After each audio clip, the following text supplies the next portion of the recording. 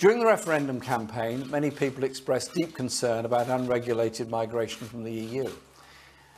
In many sectors of the economy, from IT to health and social care, migrant workers make a vital and very important contribution to our common prosperity. And in many parts of the country, public services depend on migrant labour that's come here to work for the good of all of us. This government has been saying it will reduce migration to tens of thousands. Theresa May, as Home Secretary, set an arbitrary target, knowing full well it would not be met. They inflamed the issue of immigration, they put immense strain on public services with 6 years of extreme cuts, and then blame migrants for the pressure caused by Tory austerity in the first place.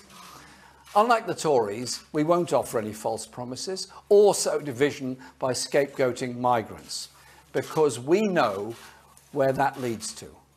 The worrying and, to me, frightening rise in race hate crime and division in recent months, and how the issue of immigration can be used as a proxy to abuse or intimidate minority communities within our society.